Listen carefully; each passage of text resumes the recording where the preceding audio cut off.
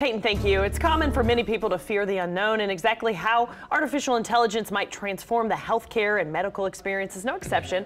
Today we're joined by Dr. Kevin Stevens, who's talking about the role of robots in the medical field. Yes, hey, thank you. It's a great day. It's always good to see you. Yeah, it is. Yeah, I've heard of robots, like in surgery and stuff, but I didn't know they had so many other medical field responsibilities as well. So, yeah, I mean, it's a spanning every day pretty much. The biggest thing, of course, is we call it the Da Vinci model in surgery. Okay. Now, instead of making large incisions, you can make small incisions. It's amazing what they can do. And rather than stay in the hospital 5 days now, you can get in 1 or 2 days. It is really tremendous what these robots can do. But they don't take the place of the surgeon. You still have to have your surgeon. You're not going to go to the hospital and have the robot cut you and do all that stuff. That's just not going to happen. So the surgeon still has to be in there to operate it. Absolutely. But it's just such intricate things that human fingers can't do. Exactly. I mean, it's just like these cars that are autopilot. You still got to drive it. Absolutely. I mean, you can't just get your car at this point and say, take me home. You got to kind of keep your hands on the wheel and stay awake to some degree or the other. Okay, so robots are also virtual nursing assistants. Absolutely. How so? What are their job responsibilities there? Well, they can analyze your medical records. They can pull things together.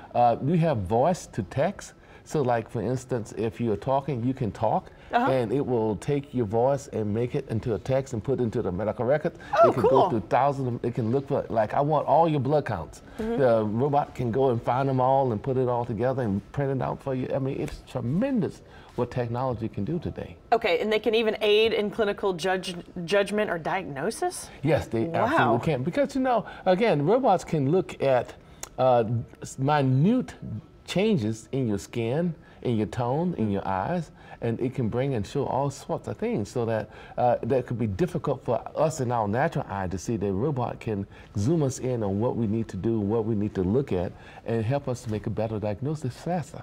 Okay, and then administrative tasks too, and workflow.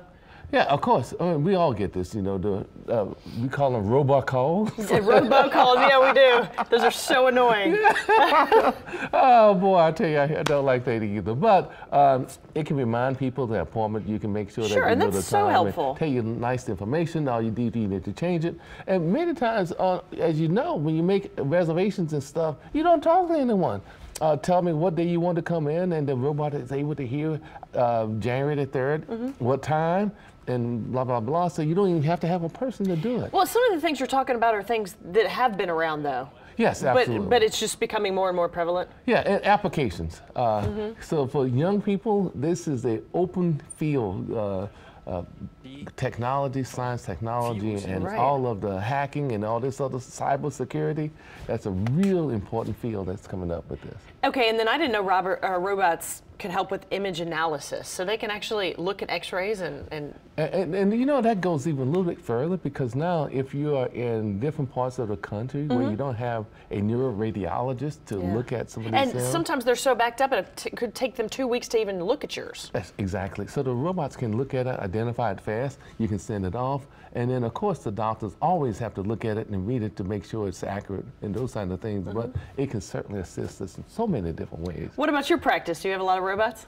Well, I work in managed care, so I don't practice anymore. I have to, I help people authorize and get all these other things done. So unfortunately, I don't deliver babies anymore. I would love to, but. Yeah, your resume is so extensive. It's so impressive. And we really appreciate your time and your expertise. Thank you so much. Guys, thanks to millions of people are at risk of losing their Medicaid coverage thanks to new provisions. So find out if this impacts you. That's ahead at 8:30. We'll be right back. Stay with us.